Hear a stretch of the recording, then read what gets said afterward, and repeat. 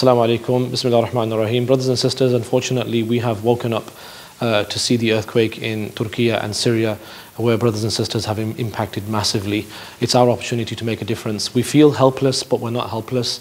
We can make a difference by number one, dua, lots of dua for those injured, for those who have lost their lives and the families that are going through this trial.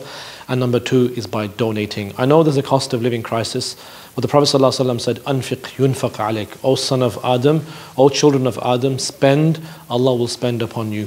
I know it is hard times and there's a cost of living crisis, but the Quran says, "Alladhina yunfiquna fi as-sarra'i wad-dharra' wal-kadhibina al-ghayz wal-'afina 'anil nas wallahu yuhibbul muhsinin."